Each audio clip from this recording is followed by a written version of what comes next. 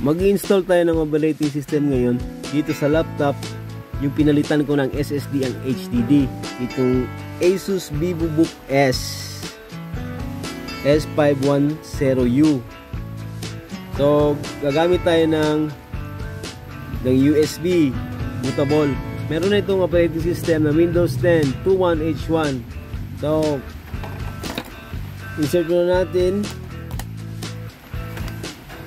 natin sa USB port, tapos on natin,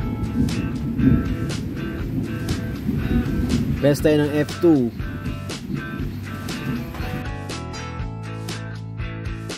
Andito na tayo ngayon sa BIOS. So pipiliin natin itong advanced mode. I-check muna natin. Punta tayo dito sa security, tapos itong secure boot, press enter. So dapat itong secure boot control ay naka-disable. So tama na ito, disable dapat itong secure boot.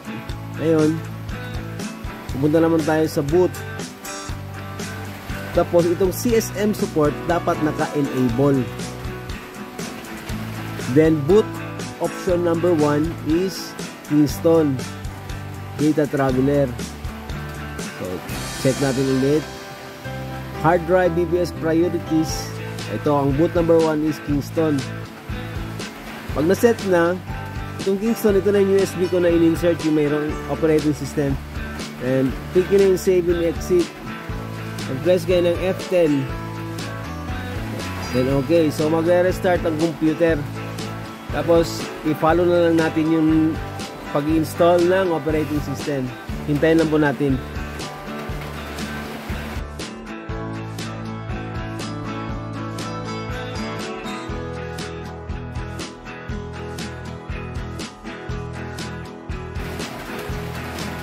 Click next.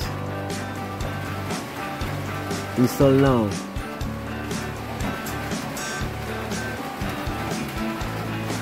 So gamit kong software yung paggawa ko ng bootable USB is Rufus. So naka MBR siya. Yung dalawang option kasi meron doon, MBR at saka yung GPT. So nakaset ko ng MBR. I accept. Next. Itong install Windows only. Itong 238.4 gig, ito na yung SSD natin na RAM stock. Okay, format na natin. Itong 119.2 gigabyte, ito na yung onboard na storage ng laptop natin.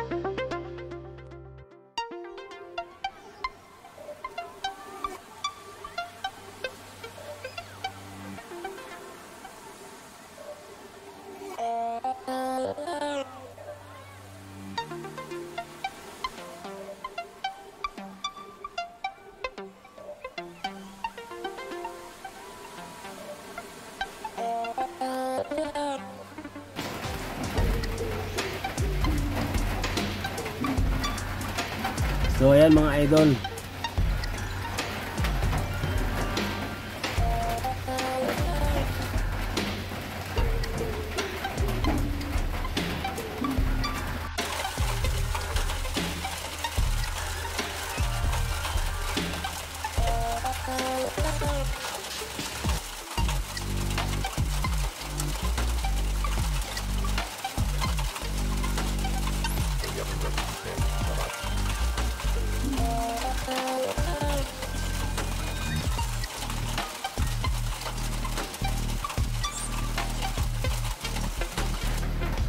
Hi there, I'm Cortana, and I'm here to help. A little sun in here, a touch of Wi-Fi there, and we'll have your PC ready for all you plan to do.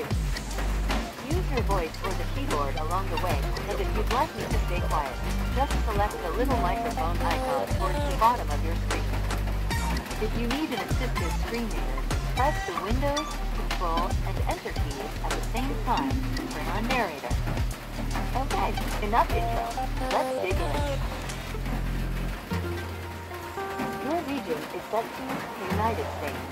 Is that right?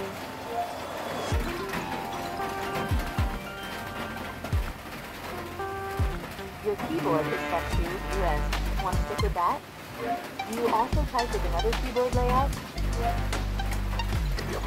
Now let's get you connected to the network. So, I don't have internet. Just so you know, connecting to a network now can save you some time. Limited setup muna tayo mga lodi para Type what you want to name your account.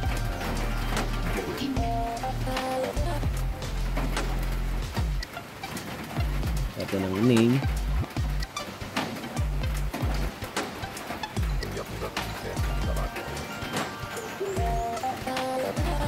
Okay, now type a password to your account. Dito yung nag-set ng password. Microsoft recommends. Go ahead and review them and select Accept when you're ready.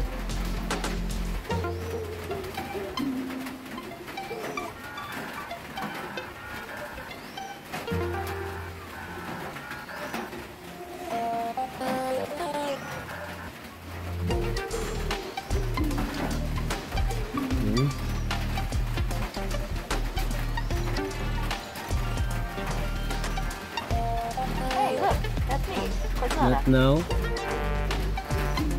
Almost done now. You just need to get a few more things polished up for you, and Windows will be all yours. Looking forward to helping out.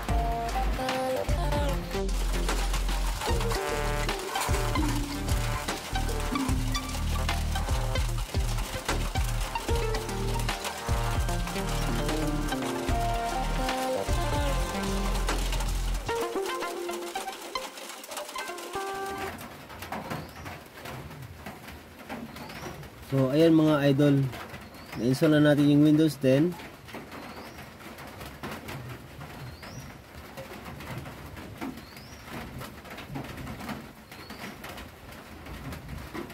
Check natin.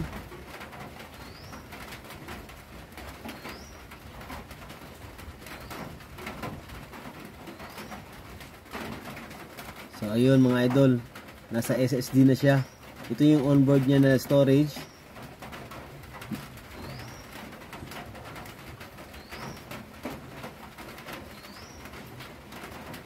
Isusunod natin dito yung pag-install ng Microsoft Office, yung license niya, at iba pang mga application. So, check kung natin kung activated ba itong Windows na na-install natin.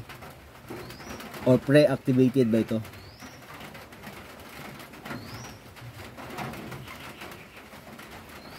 So, ayun idol. Ang sunod natin is yung i-activate natin ito. Hindi pa kasi activate. Pero yung pinakita ko lang ngayon is kung paano mag-install ng operating system. So, i-restart ko ito. Titingnan natin kung mabilis pa ang pag-boot niya.